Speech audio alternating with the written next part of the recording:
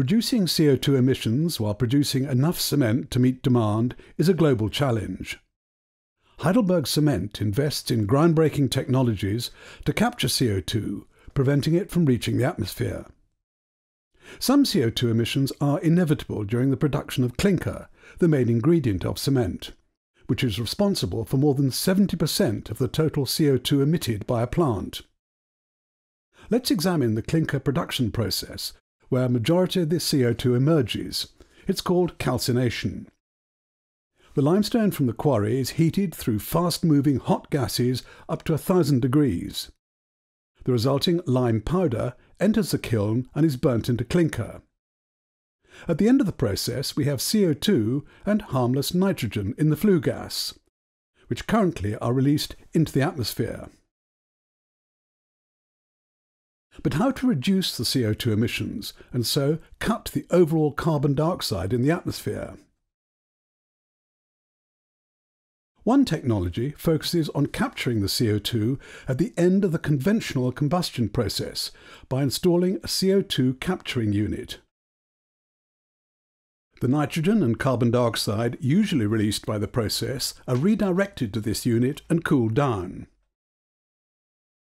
While the nitrogen is released, the CO2 reacts and binds with an amine liquid in the absorber. The resulting rich amine is heated up so that the solution splits up again into CO2 and amine liquid. The CO2 obtained is about 99% pure. It's directed into a compressor to be transported away.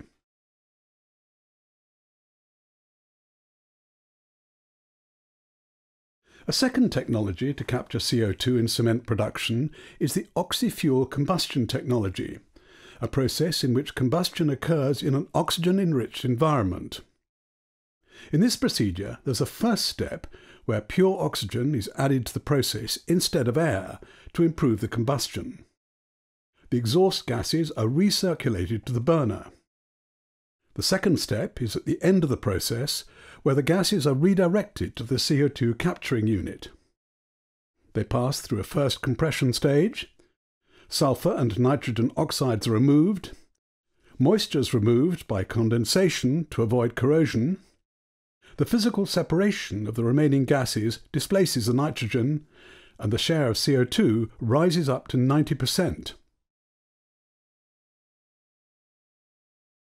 A third technology is the direct separation, in which a special reactor replaces the conventional cyclone heat exchanger.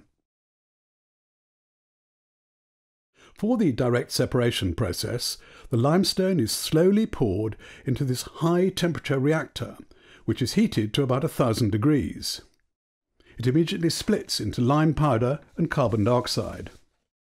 The separated CO2 is not mixed with the flue gas of the combustion process and is therefore more than 95% pure. This means it can be captured and used right after the cooling process.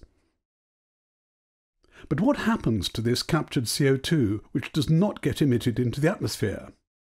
Well, it could be used in many ways: to produce chemicals, enhance plant growth, be transformed into synthetic fuels, or embedded in new concrete, or used to carbonate recycled concrete. CO2 can also be safely stored offshore or onshore. HeidelbergCement, continuing to reduce our impact on air, land and water.